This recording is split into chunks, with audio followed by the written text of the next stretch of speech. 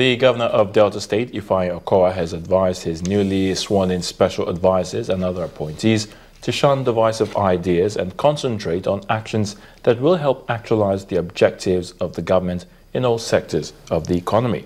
Now, the governor gave the advice during the swearing-in ceremony and explained that the special advisors must imbibe the principle of collective leadership and work in close alliance with the commissioners for the successful implementation of government policies and programs. We look forward to benefiting from your rich experience in governance, which span the executive and legislative arms of government and in politics at the grassroots.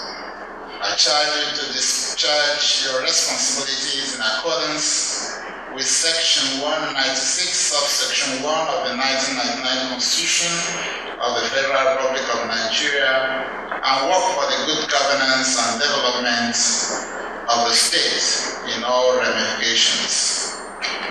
As special advisors, being experts in your respective fields, we expect sound advice that meets best practices, capable of putting our state in a better state. Distinguished ladies and gentlemen, the job and wealth creation scheme of the Smart Agenda is in full swing. Indeed, the prosperity train has taken off. I enjoin you to attend to your duties with zeal, vigor, commitment, and responsibility.